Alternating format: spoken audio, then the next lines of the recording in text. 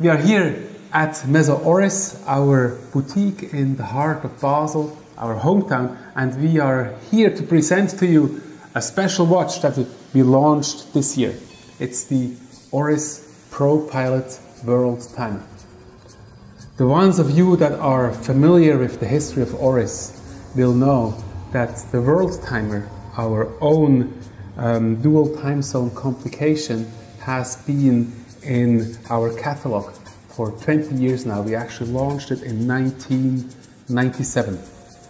Beat, what exactly did change with our Worldtimer complication? The change is not really within the movement or within the complication, but it's the first time we've built this movement into a case without having any visible pushes.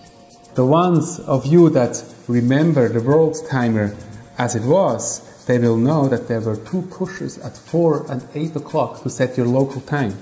Now these pushes have gone and the mechanism is altered in a way that you set the time simply by turning the bezel, which gives us a more elegant look, a really useful complication built into that watch in a way that you hardly see how it actually works. Yeah.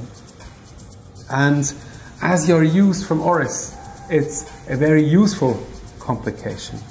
There is a particular feature about this movement when you travel back in time. Yeah. Beat, can you tell us something about that? Yeah. You can turn backwards the time or set it backwards, and when you go over midnight, the date also changes backwards. There are several strap executions, so we are sure you will find a variation that you like. The watch should be at your local dealer now. Go check it out. We hope you like it as much as we do. Stay tuned, we will be back soon.